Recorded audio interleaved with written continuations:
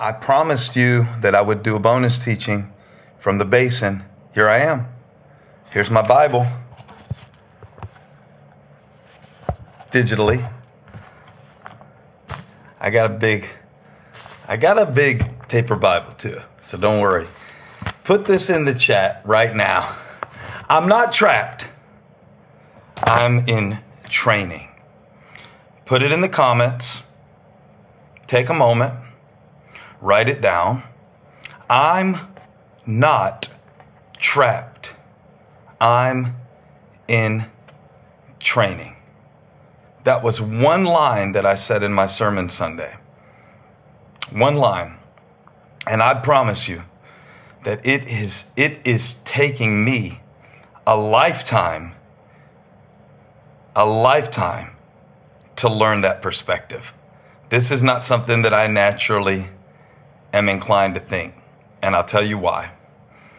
I think I am hardwired for pessimism. I am not blaming anyone. I am not blaming my mom, my dad, their parents, or my babysitter when I was 7. I'm not blaming my 5th grade teacher. I'm not blaming Putin. I'm not blaming the president. I'm not blaming the senator. I'm not blaming anybody but me. That over time, I have developed a tendency to tell myself that I'm trapped. I do it in big ways. I do it in small ways.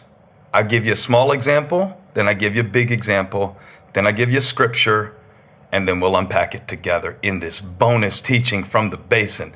The sermon was called Delayed Praise. Go watch it right now on Elevation Church YouTube if you haven't yet, and then come back to this, because this comes from that. This comes from that. This comes from that. Put that in the comments too. This comes from that. And if you saw the sermon already, you'll know that kind of has a double meaning. All right, small example. Oh man, when I have a task that I need to do but kind of don't want to do, I will invent obstacles to getting that done. I will invent obstacles to getting that done. I will invent a reason that, and I want to use a very current example of this, I can't study for my sermon right now because I only have 15 minutes. Well, I have 15 minutes. Yeah, but I only have 15 minutes. So what I did, I invented a time obstacle or a time limit where I told myself, unless I have a full hour and a half, I can't study for my sermon. When the truth is, I know my entire sermon library, shout out Logos Bible Software, my entire sermon research library is on my phone. I don't even have to be by my library. So the idea that I need all this time and a library is a lie, because I have my library. And there have been many times where I've told myself, I can't work on my sermon right now. I don't have enough time. I invent limited time as a trap. When the truth is, let's get to the truth. And if you want to kind of write down some key words here, we've got trap, truth, training, okay? The trap that I tell myself is I don't have enough time. The truth is I have my entire library, and the compressed time, 15 minutes, might actually make me go in harder and deeper.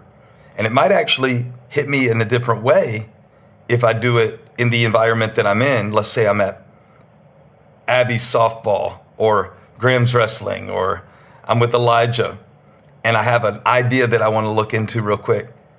Doing it in that format, that time constraint, might actually release a different wave of thought than it would if I sat down and locked myself in the room for 3 hours. Now, there's time to sit down and do the extended study, and I do that as well. But see, I just invented a reason to feel resistance. I told myself I was trapped. And the truth is, I could do a little bit now, a little bit later. Another way that I do it, I tell myself the story that somebody else doesn't want to do something, when the truth of it is, I just really don't want to reach out to them because I fear rejection. So basically, I use this thing called projection. Have you ever heard of this? Where I say to myself, they wouldn't want to do that.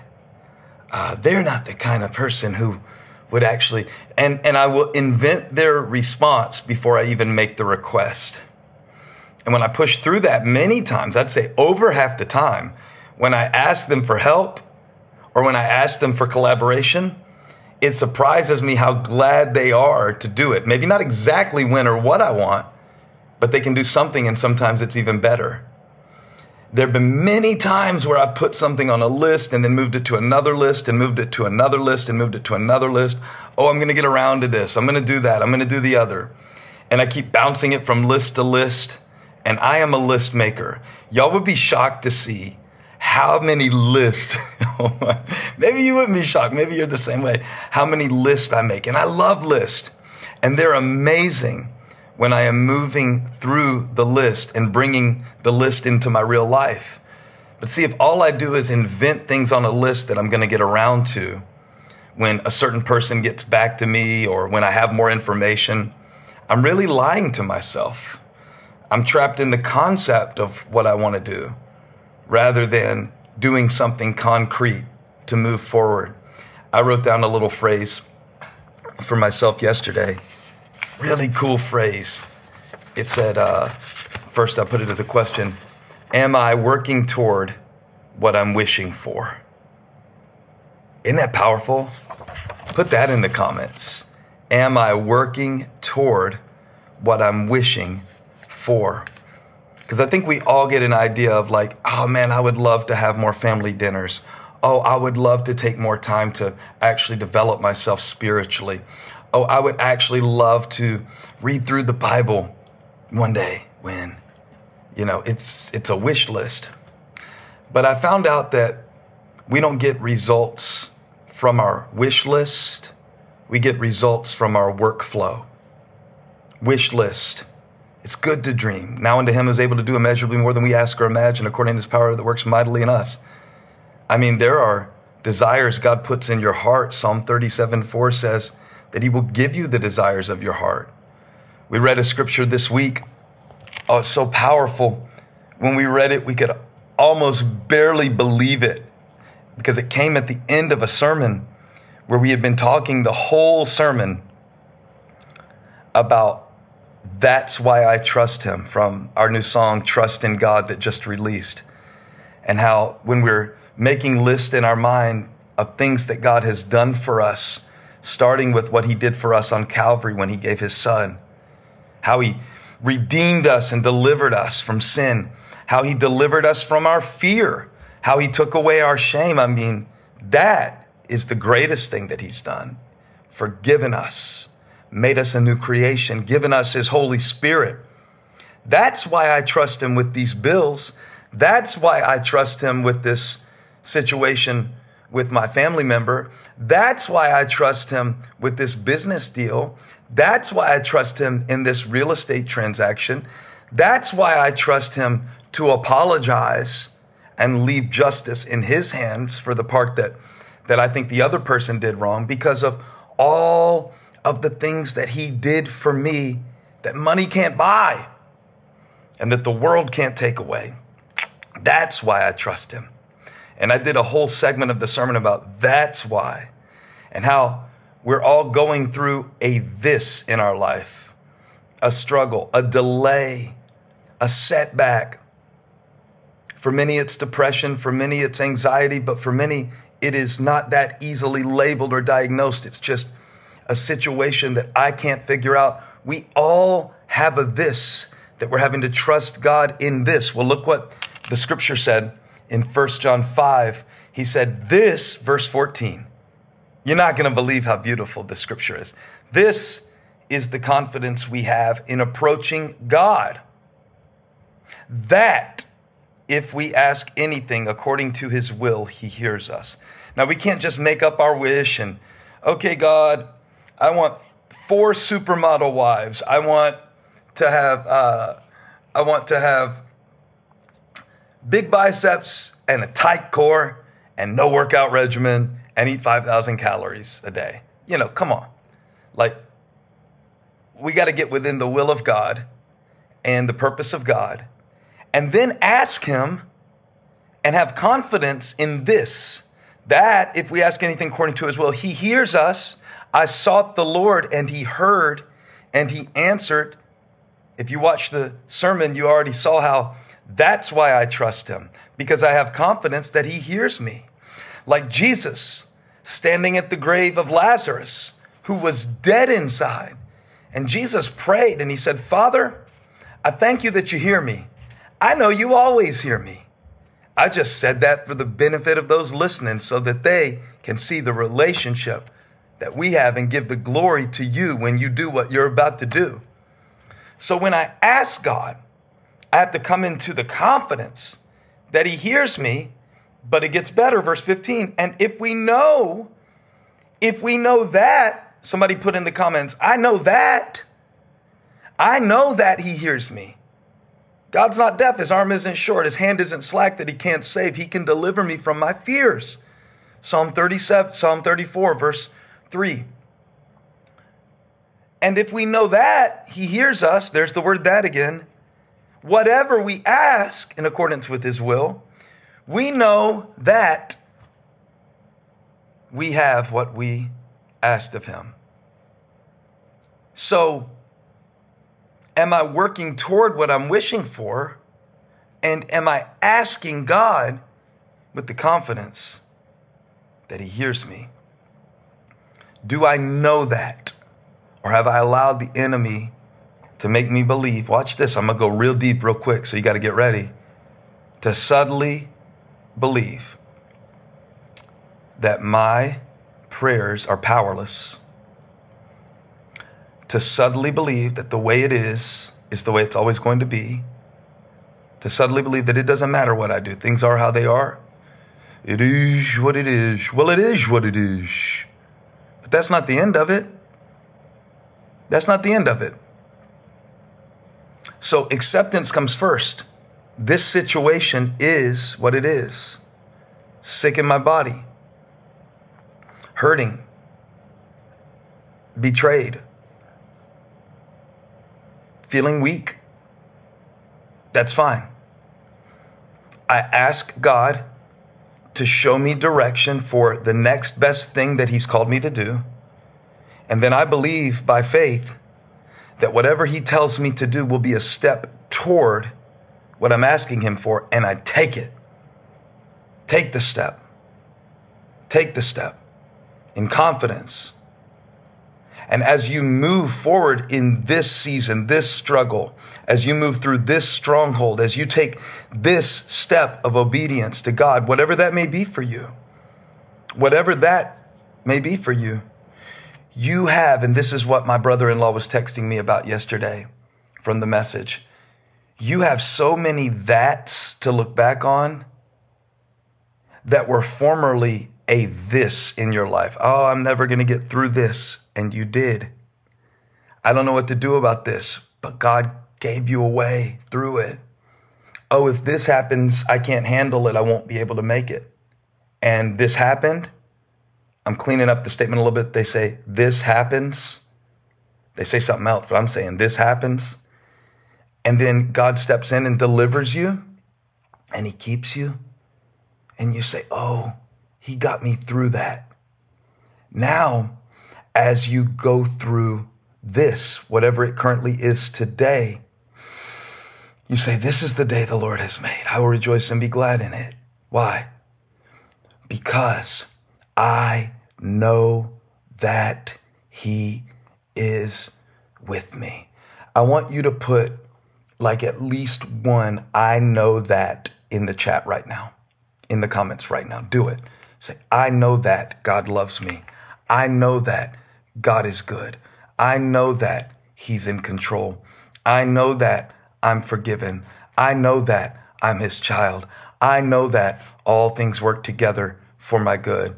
I know that he knows the plans he has for me. And now I'm not only asking for what I'm believing him for, and I use the word wish because it gets a little bit more specific. Am I working toward what I'm wishing for according to his will? And I believe God wants to get us to the place, watch this, this is strong, but I believe it, where what we wish and what he wills become one and the same as we move forward. Now, that's a process. I know it is. I know it is. And when I said earlier, this comes from that, and I'm talking about how my teaching today comes from a sermon, your life is like that. You know, when David was running from Saul, I talked about 7 years he ran from Saul. I talked about how he had to have this space between when God showed him what he was going to be, a king. And he showed him that when he was a little kid, only 17 years old. But there was a space where he was running from Saul, and he had to go hide in the caves with 600 vagabond men. I mean, distressed and broken, discouraged and worn out and in debt. And that's who David had around him. A lot of them were his family members. And he spent a lot of time in what we would call disappointment. But here's one thing I didn't really get to say on my message. At the time, it felt like disappointment. But now I see it was development. Again. At the time, it felt like disappointment. But now I see it as development. When David, 1 Samuel 27, was hiding in the territory of the Philistines, he made this statement: "One of these days I will be destroyed by the hand of Saul. The best thing I can do is escape to the land of the Philistines." Oh, that must have been so disappointing for David. He wanted to help Saul. He wanted to fight for his people. He wanted to settle in. He wanted to use his gift. He's in his 20s and developing, and yet he's so disappointed, but the disappointment is development. He has to go hide amongst the enemy. But God was doing something in him while he was hiding amongst his enemy. Write this down. Put it in the comments.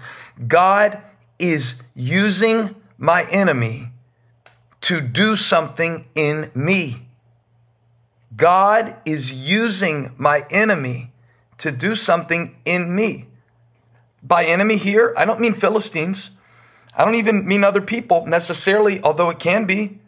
But even they're not the enemy. We wrestle not against flesh and blood. God is using circumstances that are uncomfortable for you. God is using situations that feel unstable for you to stabilize you so that you can say, greater is he that is in me than my enemy. Say it out loud. Greater is he that is in me than my enemy. Greater is he that is in me than my insecurity. Greater is he that is in me than any incompetency. God is developing me. God is disciplining me, not in a punishment-oriented way. No, but for purpose, for progress. That's what it's been about. He spent 16 months amongst the Philistines, 16 months amongst his enemies. But what was David learning while he was there? He was learning how Philistines fight, because these were the enemies he would defeat. I feel God on that. God is using this season to get you ready. Like they used to say in the Baptist church, God is preparing me for what he has prepared for me. That's it. I'm not trapped. I'm in training.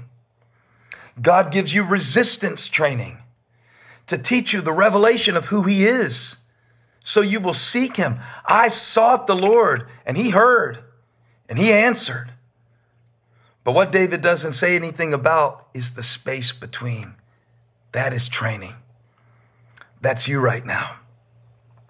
You're feeling trapped. I know you are. You're feeling like this isn't the life I wanted. This isn't where I wanted to be at this stage. I wanted to be farther along. I wanted to have more money. I wanted to have more whatever, education. I wanted to have more data on this. I wanted to have more people. That's okay. And maybe you could have if you had done it a little differently. We all make mistakes. The point of this message is right now that the grace of God can fill that space. Ooh, the grace of God can fill that space between where you thought you'd be and who you want to be and where you are and who you are. Let the grace of God in. Let him train you in his grace. Be strong in the grace, Paul told Timothy. Somebody look that scripture up and put it in the comments for us, because I don't know exactly where it is. But God is saying today, be strong in the grace. I want to hear from you right now on these comments. I want to hear from you right now, not only what is a that in your life that you know God is going to bring you through, not because you can see it with your senses, but because you've tasted and seen that the Lord is good. I want to know what in your life right now is the next best thing that God is calling you to do. And I want it to be so specific, okay? I want to know what's on your list that you need to move into your real life. What's on your list of that's that you've already seen God do? I use that as a, what do you call it, an acronym, an acrostic? I don't remember the technical term. Things he already taught me, things he already told you, things he already brought you through, THAT. What's the that you need to hold to as you go through this? Is it a verse? Is it an affirmation? Is it a faith confession? And then what's the next thing that he's called you to do to move into the role that he's revealed to you about who you are, who you're to be, how you're to respond, not just react? Because if you live your life in reaction mode in the season of your life, you are going to prolong the season of pain. You are going to prolong the season of paralysis. No, you've got to just move toward what you believe God's will is. And for David, that looked very messy for 16 months. And for 7 years, it looked like that he was moving away from what God gave him. And we all feel that way, like, oh, I feel like it's 2 steps forward, 4 steps back. But I used a powerful illustration at the end of my sermon Sunday. And you can go and watch it right now if you didn't see it. How even the song, Trust in God, that we wrote, even that song was made so much better by a delay, a slight delay in the writing room. And you can see that illustrated in real time. That sometimes God pushes back the that you're waiting for, the next that, so you will learn to trust him in this because you're in training. The final thought I want you to write down now, and I'm going to look and see if y'all put this stuff in the comments. If you put it in the comments, I'm going to do another one of these because it'll let me know that you're listening and it's working and it's worth it. I'm going to make these videos either way. I make a teaching video each day. But I'll put more of them on here if I know it's helping you, because that's what I want to do. But I want you to put this as training. This is training. And I want you to see an offense in your life as this is training. I want you to see a delay in your life as, oh, God is pushing back. That's the resistance training. Ooh, it's resistance training. You know what I mean by that? When you use weights or bands or something, it's resistance training. God trains us through allowing us to experience resistance. And we go, oh, well, it wasn't easy. It must not be God. Are you crazy? Jesus went to a cross and endured it, despising its shame for the joy set before him. I want you to stop telling yourself, I'm trapped. Many of you are trapped in the story that you're telling yourself. You are telling yourself what David was telling himself. He thought to himself, go look it up, 1 Samuel 27. But David thought to himself, one of these days I will be destroyed by the hand of Saul. The best thing I can do is escape to the land of the Philistines. Then Saul will give up searching for me anywhere in Israel, and I will slip out of his hand. He felt trapped. He felt like he was in Saul's hand. No, David, you're in God's hand. And Saul's hand is not greater than God's hand. God is training you. Even the resistance of Saul was a tool in the hand of God to train David. even the time spent in enemy territory. Where does God have you right now that you don't want to be? I hate this job. I hate this school. I hate this relationship. I hate this feeling. That's okay to hate it. You don't have to like it, but receive it as training. And do the next best thing. Be who God called you to be there. You think I haven't had jobs I didn't like? You think I didn't serve under leaders that I found difficult to follow? Well, I've been a leader that's difficult to follow. God was training me in that season so I could see what that was like. And see, I believe God knows that. Whatever you don't know, I don't know how he's going to do that. He does. Well, I don't know where I'm going to be 6 months from now. He does. So can you trust him with this? Because you know that he knows.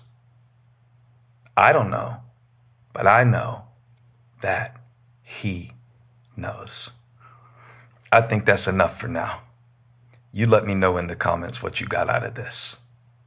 I'll be reading these comments. I'll remind you one more time. You're not trapped. You're in training. You're getting stronger. That's what the resistance is for. And through the resistance, God's going to give you a revelation of his hand, his power, his strength, his will. And if you ask him, according to his will, he hears it. He hears you. He hears your heart. Not only does he hear you, but 1 John 5:15 says, and we know that we have it. I have peace, joy, love. I have it. I have it. Say it out loud. I have it. What God wants me to have, I have it. I have it. It's mine. Glory to God. It comes from him. I humble myself to know that if I ask it from the Father and if it's in his will, I have it.